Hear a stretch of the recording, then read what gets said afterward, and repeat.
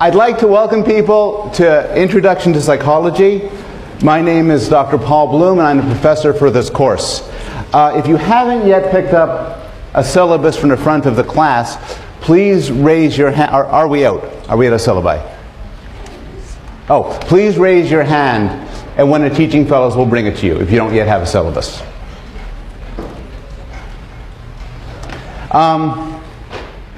The syllabus is also available on this website.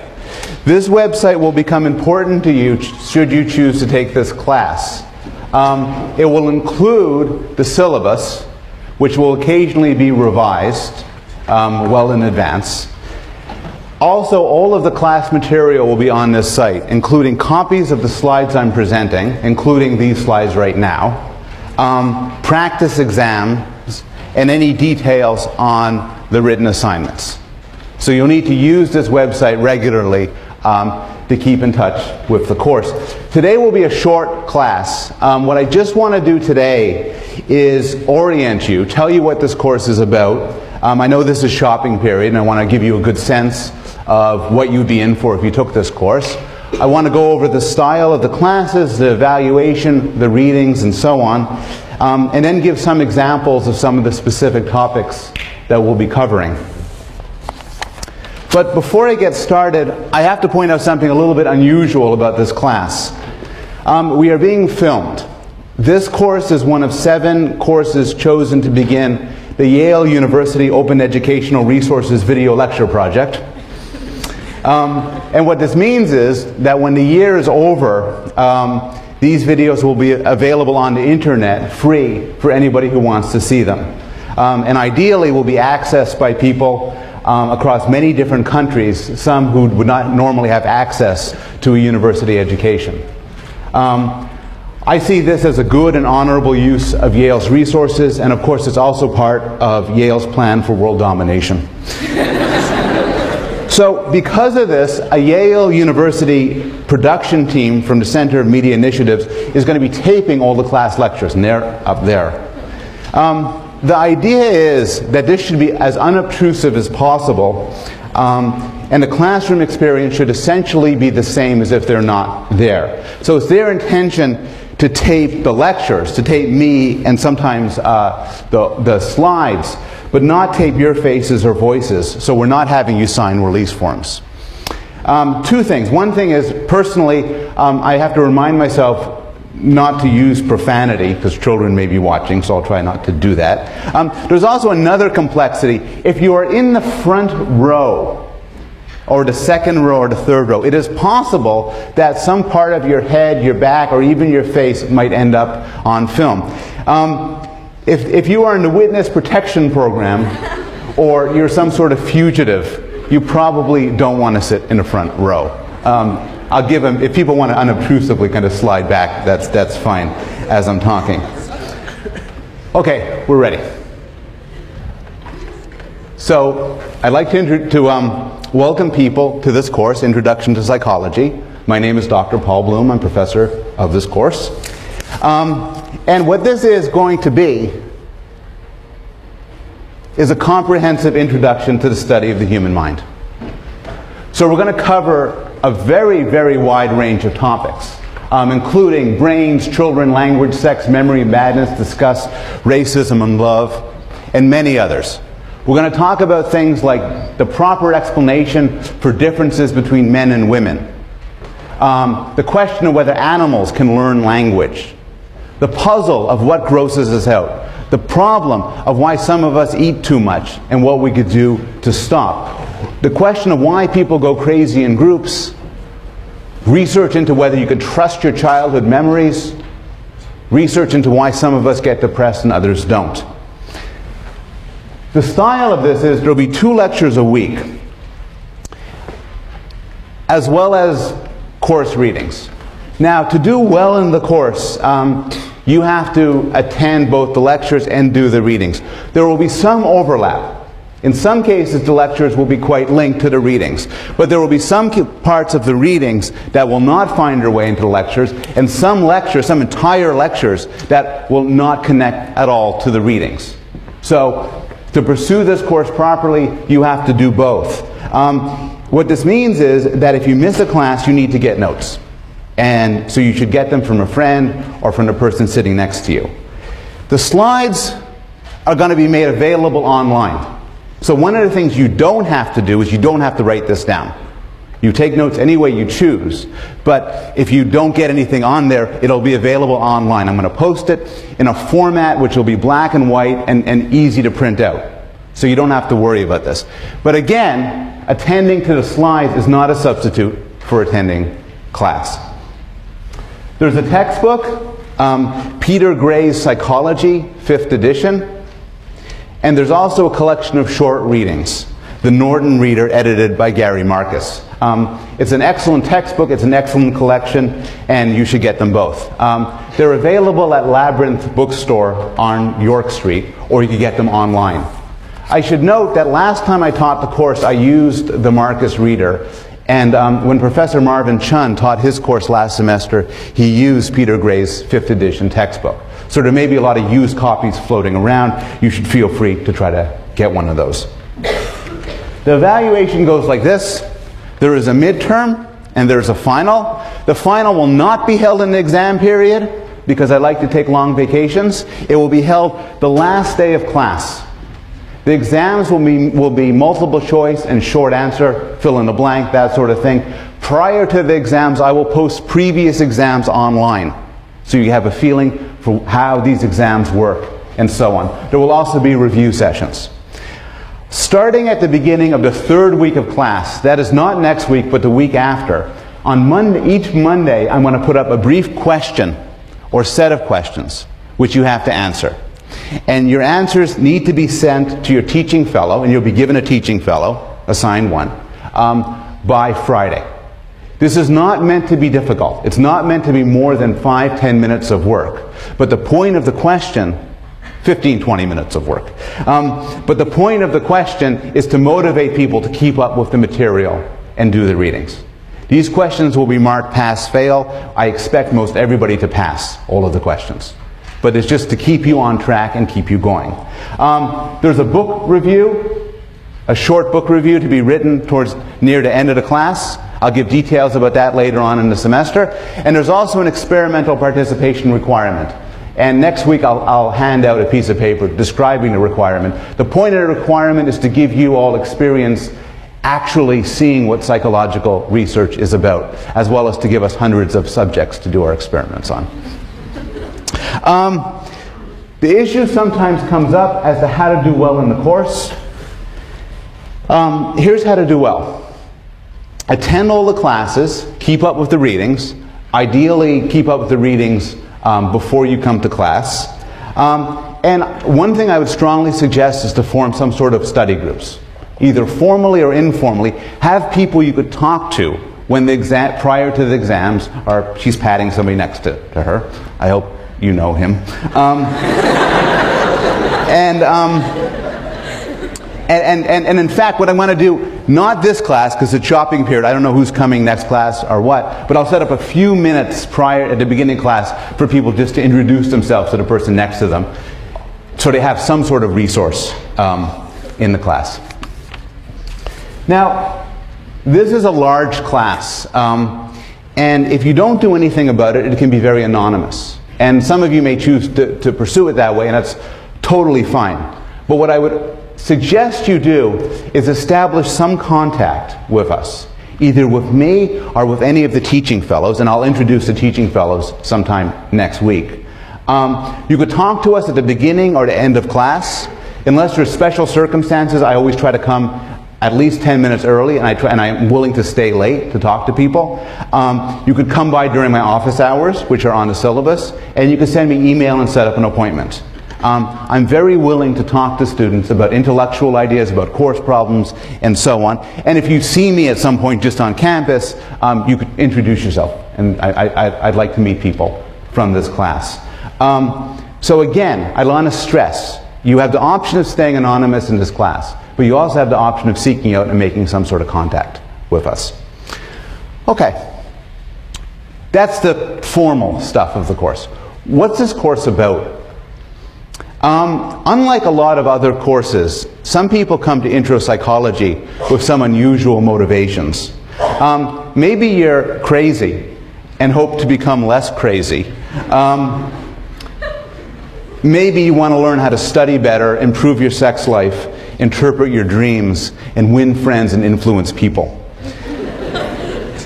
Those are not necessarily bad reasons to take this course. And with the exception of the sex part, this course might actually help you out with some of these things. The study of scientific psychology has a lot of insights of real-world relevance to real problems that we face in our everyday lives. And I'm going to try, and when these issues come up, I'm going to try to stress them and make you try to think about the extent to which the laboratory research I'll be talking about can affect your everyday life. How you study, how you interact with people, how you might try to persuade somebody of something else, what sort of therapy works best for you. But the general goals of this course are actually, I think, even more interesting than that. What I want to do is provide a state-of-the-art introduction to the most important topic that there is. Us. How the human mind works, how we think, what makes us what we are. And we'll be approaching this from a range of directions. So traditionally, psychology is often broken up into the following, into 5 sub-areas. Neuroscience, which is the study of the mind by looking at the brain. Developmental, which is the area which I focus mostly on, which is trying to learn about how people develop and grow and learn. Cognitive, which is the one term of the 5 that might be unfamiliar to some of you, but it refers to a sort of computational approach to studying the mind, often viewing the mind on analogy with a computer and looking at how people do things like understand language, recognize objects, play games, and so on. There is social, which is the study of how people act in groups, how people act with other people. And there is clinical, which is maybe the aspect of psychology that people think of immediately when they hear psychology, which is the study of mental health and mental illness. And we'll be covering all of those areas. We'll also be covering a set of related areas. I am convinced that you cannot study the mind solely by looking at the discipline of psychology. The discipline of psychology spills over to issues of how the mind has evolved. Economics and game theory are now essential tools for understanding human thought and human behavior. There's issues connecting to philosophy, computer science, anthropology, literature, theology, and many, many other domains. So this course will be wide-ranging in that sense. At this point, I've been speaking in generalities, so I want to close this introductory class by giving 5 examples of the sorts of topics we'll be covering. And I'll start with the topic that we'll be covering next week, on Monday. The brain. This is a brain. In fact, it's a specific person's brain. And what's interesting about the brain is that little white mark there. It's her brain. It's Terry Schiavo's brain. You recognize her more from pictures like that. And what a case like this, where somebody is in a coma, is without consciousness, as a result of damage to the brain, is a stark illustration of the physical nature of mental life. The physical basis for everything that we normally hold dear, like free will, consciousness, morality, and emotions. And that's what we'll begin the course with, talking about how a physical thing can give rise to mental life. We'll talk a lot about children. This is actually a specific child. It's my son Zachary, my younger son, dressed up as Spider-Man, but it is Halloween. No, it's not Halloween. Oh. No. There's more to say about that. I study child development for a living. And I'm interested in several questions. So one question is just a question of development. Everybody in this room can speak and understand English. Everybody in this room has some understanding of how the world works, how physical things behave. Everybody in this room has some understanding of other people and how people behave.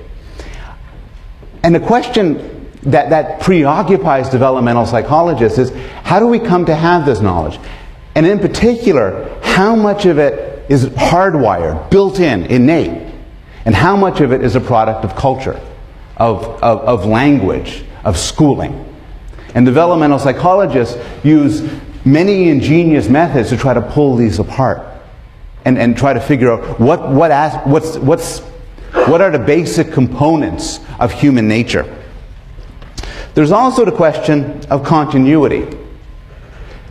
To what extent is Zachary at that age going to be that way forever? To what extent is your fate sealed? To what extent could, if I were to meet you when you were 5 years old, I could describe the way you are now? The poet William Wordsworth wrote, "The child is father to the man." And what this means is that you can see within every child the adult he or she will become. We will look and ask the question whether this is true. Is it true for your personality? Is it true for your interest? Is it true for your intelligence? Another question having to do with development is, what makes us the way we are? We're different in a lot of ways. The people in this room differ according to their taste in food, they differ according to their IQs, whether they're aggressive or shy, whether they're attracted to males, females, both or neither, whether they're good at music, whether they're politically liberal or conservative. Why are we different? What's the explanation for why we're different? And again, this could be translated in terms of a question of genes and environment. To what extent are things the result of the genes we possess? To what extent are individual natures the result of how we were raised? And to what extent are they best explained in terms of an interaction? One common theory, for instance, is that we are shaped by our parents. This was best summarized most famously by the British poet Philip Larkin, who wrote, they mess you up, your mom and dad. They may not mean to, but they do. They fill you with the faults they had and add some extra just for you. Is he right? It's very controversial. It's been a series of a huge controversy in the popular culture to the extent to which parents matter. And this is an issue which will preoccupy us for much of the course. A different question: what makes somebody attractive? And this can be asked at all sorts of levels, but a simple level is, what makes for a pretty face? So these are, according to ratings, very attractive faces. They are not the faces of real people. What's on the screen are computer-generated faces of a Caucasian male and a Caucasian female who don't exist in the real world. But through using this sort of computer generation and then asking people what they think of this face, what they think of that face, scientists have come to some sense as to what really makes a face attractive, both within cultures and across cultures. And that's something which we're going to devote some time to when we talk about social behavior, and in particular when we talk about sex. Not all attractiveness, not all beauty, of course, is linked to sex. So pandas, for instance, like this panda, are notoriously cute. And I don't have anything to say about it, really. It's just a cute picture. Morality is extremely central to our lives. And a deep question which we will struggle with throughout most of the course is the question of good and evil, evil and good. These three pictures exemplify different sorts of evil, what you call institutional evil, by somebody behaving cruelly towards somebody else, perhaps not due to malice, but because of the situation that she's in. It has a picture of Osama bin Laden, a mass murderer driven by political cause. And then there's this guy on the bottom. Anybody know who he is? Ted Bundy. Who got that? Film that, man. No. Ted Bundy. Exactly. And that's like, before we get into the technical stuff, that's like crazy evil. And we're going to have to come to terms with why some people are like that. And again, the same situation comes up. Is it part of your nature to be good or bad? Or is it largely due to the situation that you fall in? And there's a lot of some quite spectacular experiments that try to tease that apart. If we're going to talk about evil, we should also talk about good. These are pictures of two notoriously good men, Oskar Schindler and Paul Rusesabagina, each who at different times in history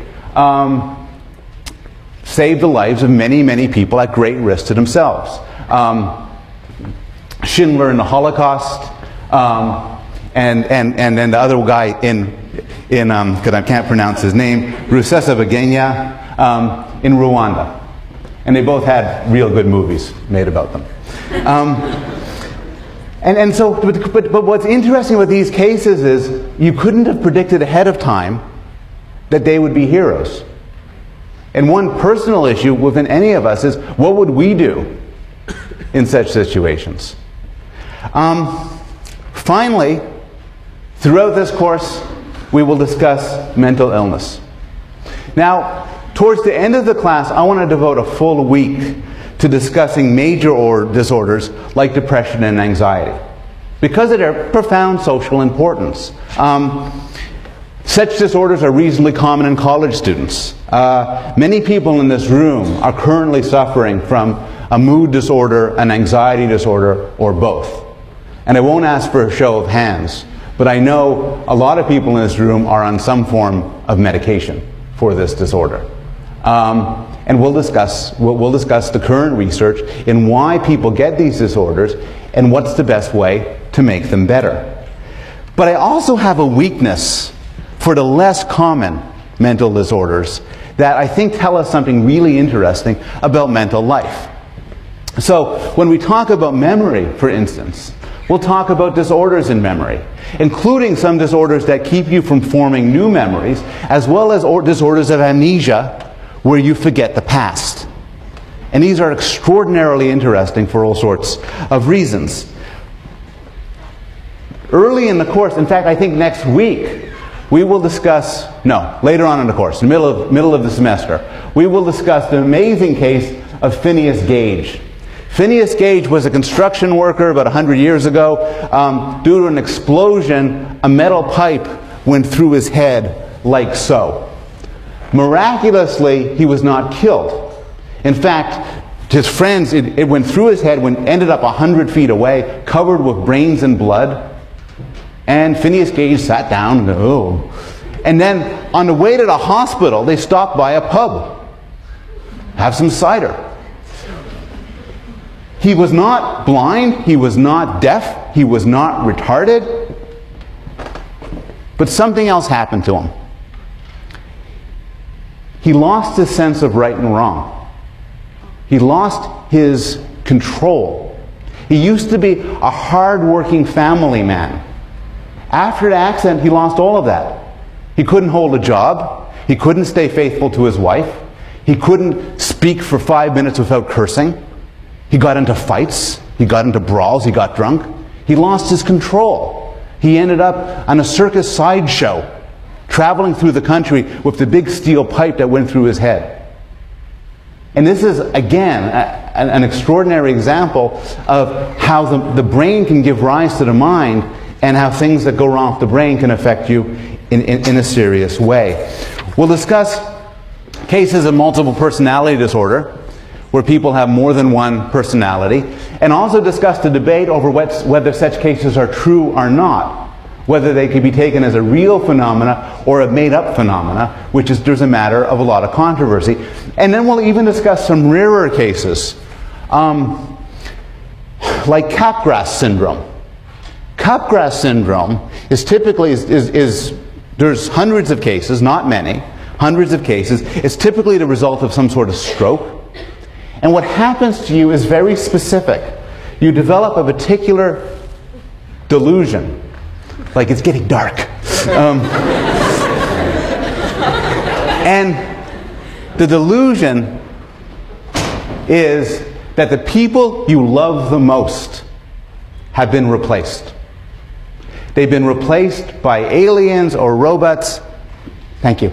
By Martians, by CIA agents, by trained actors and actresses. But the idea is the people you care for the most, you believe are gone. And this could lead to tragic consequences. Capgras syndrome is associated with a very high level of violence. One man in Australia a couple of years ago was under the delusion that his father was replaced with a robot and cut off his head. A related disorder involving the very same parts of the brain is called Cotard's syndrome. And Cotard's syndrome is you believe that you're dead. You believe that you're dead. You are persuaded that you're dead. You're walking around. You know you're walking around. You know that there are people around. But you think that you're dead. And what's striking about these is these are not just sort of big screwy problems of messed up people. Rather, they're related at a pinpoint level to certain parts of your brain. And we're going to talk about the best modern theories as to why these syndromes occur. Now, the reason to be interested in them, again, is not because they're frequent. They aren't. And it's not because of some sort of gruesome, morbid curiosity. Rather, by looking at extreme cases, they can help us best understand normal life. Often by looking at extremes, it throws into sharp contrast things we naturally take for granted. The issue of psychopathy, of people who either due to brain damage or because they're born that way have no moral understanding, can help us cope with questions of free will and responsibility, of the relationship or difference between mental illness and evil. Multiple personality cases force us to address the question of what is a self. To what extent are all of us composed of multiple people? And to what extent are we a single unified person over time? Cases like Capgras are important because they tell us about how we see the world. They tell us, for instance, that there's a difference between recognizing something, in a sense that you could name it, and knowing what it is. And so by studying these abnormal cases, we can get some insight into regular life. So that's the end of the illustration of the example topics. The syllabus lists many more. I'll end by telling you that there's a lot of stuff that we'll be talking about, that I want to talk about, that I am not expert in. And fortunately, there is a community at Yale of the best scholars and teachers on the planet. And so it would be a shame for me not to use them to cover some of these issues. And so I'm going to include 4 guest lecturers. The first one is Dr. Marvin Chun, who teaches the Introduction to Psychology course in the fall, and is my competition. And he's going to give an amazing lecture on cognitive neuroscience, especially the cognitive neuroscience of faces. Dr. Susan Nolan-Huxema is the world's authority on depression, and in particular on sex differences in depression. And she's going to talk about this towards the end of the course. Kelly Brownell is going to talk, is the head of the Rudd Center, focuses on obesity, eating disorders, dieting, and he'll talk about the psychology of food. And finally, Dr. Peter Salovey, Dean of Yale College, is going to come to us on Valentine's Day and tell us everything he knows about the mysteries of love. All of these details are in the syllabus, and I'll stick around and answer questions. Hope to see you next week.